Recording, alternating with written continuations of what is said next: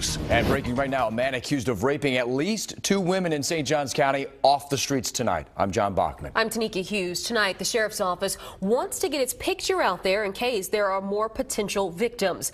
Deputies say that Ronald Williams has been at the St. Johns County jail since late September after violating his probation. While he was in jail, they say they were gathering DNA evidence linking him to the crimes, allowing them to charge him for sexual battery and sexual assault. So here is how the investigation unfolded. On August 23rd, deputies say that Williams raped a woman at a St. Johns County apartment complex and was joined by 3 boys.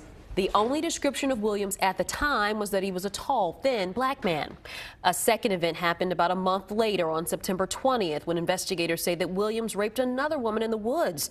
And they tell us that they were able to use new evidence from this case to link then a few days later on September 27th when Williams was booked for domestic battery, which violated his probation for a robbery that occurred about a year before in the city of St. Augustine. This gave time for deputies to gather more evidence in the rape cases. Now, at this time, deputies say that they have identified the 3 boys involved. They say that they know who they are and where they are, though. That's an ongoing investigation. They're also asking anyone who may have been a victim to come forward.